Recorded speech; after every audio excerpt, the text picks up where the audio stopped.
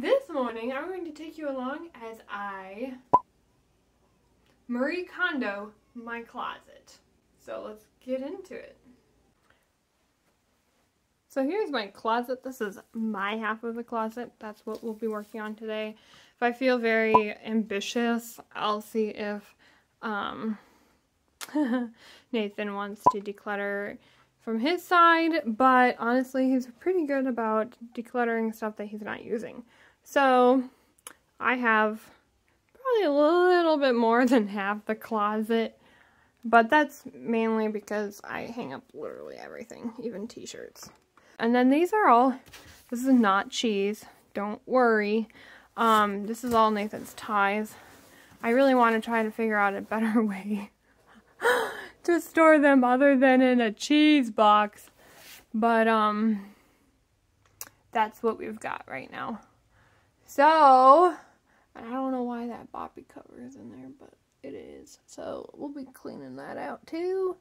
So, let's start piling up the clothes.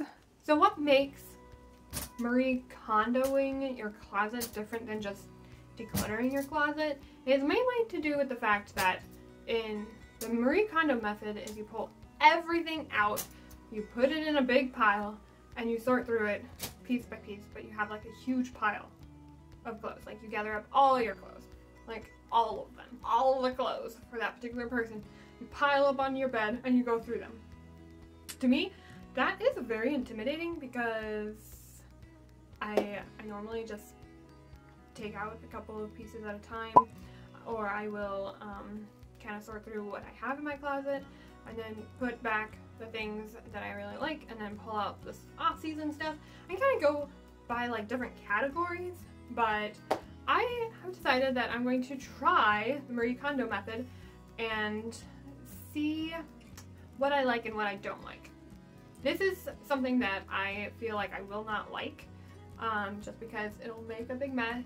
It'll be kind of overwhelming for me. While I am decluttering, I'm abiding by the 3-month rule. If you haven't worn it in the last 3 months, get rid of it. You're probably not going to wear it in the next 3 months. And then you have to declutter it anyway. Something that I didn't notice, that I wouldn't have noticed if I didn't do it to Marie Kondo method, and that I actually have a decent amount of clothes, and I thought I had a very minimal supply of clothes. And I think it's okay because some of it is like maternity clothes that I would wear when I'm nursing, that sort of thing. I'm planning on having more kids, so I'm not going to get rid of those items. But something that I have run into, like doing this method, is just like I suspected, it is a little bit overwhelming, and it is taking a lot longer because I'm pulling everything off the hangers, I'm sorting through it, but I have noticed the amount of stuff I have. Like, this is all of my clothes, except there might be like 1 or 2 pieces in the wash. Marie Kondo would say, go get those pieces. But I literally just wore them. They're stinky and full of baby spit up, no doubt. And if I wore them like in the last 2 days, I'm going to decide to keep them. So I am going to not do that part of it. Alright, so the next step after pulling stuff out of your closet and unhangering them and sorting through them, the next step is touching every piece and asking yourself, does this spark joy? Now for me, that I don't know, there's just kind of something off about it. This clothing is inanimate. Like, how is it gonna bring me joy? Like, lasting joy? It doesn't. But do I feel good when I wear this? I guess when I say, does this give me joy or does this spark joy? That's kind of what I think of. So, those are the questions that I'm going to be asking when you see me picking up every item. And if it sparks joy, it's going in my closet right away. If it doesn't, does this spark joy? This I don't like because it's white or it's cream. This I absolutely love, but it's white, and now that I have a baby.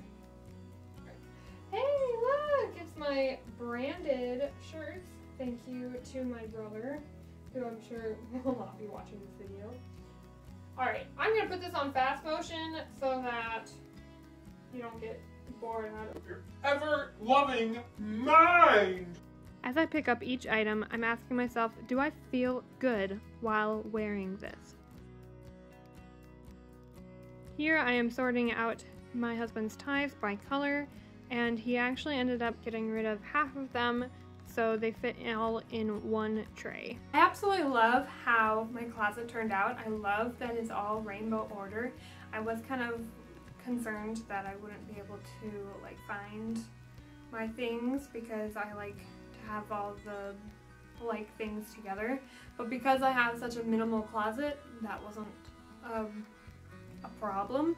So going into it, I had a couple of concerns. My main concern was it being really overwhelming, that everything was piled onto my bed and I would just feel really overwhelmed, and when I feel overwhelmed, that means I don't really want to do anything about it. I just kind of shrivel up into a ball in the corner and not do anything.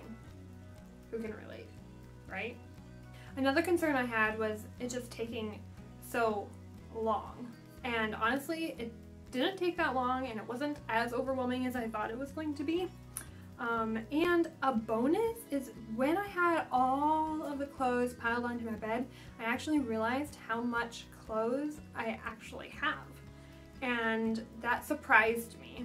I consider myself kind of a minimalist when it comes to clothes. And I looked at all the clothes and I'm like, I don't even wear half of these clothes. So I was able to get rid of a whole bag of clothes that I don't use, and I'm able to donate it. So if you're feeling stuck in your organizing journey, I challenge you to try a different method that you don't normally use. I normally don't pile all my clothes on top of my bed like Marie Kondo Method says, but I decided to try it and I actually learned quite a bit from this experience and I really enjoyed it, so I bet you will too. If you found this video helpful, please give it a like and share it with your friends, and I will see you in the next one. Bye!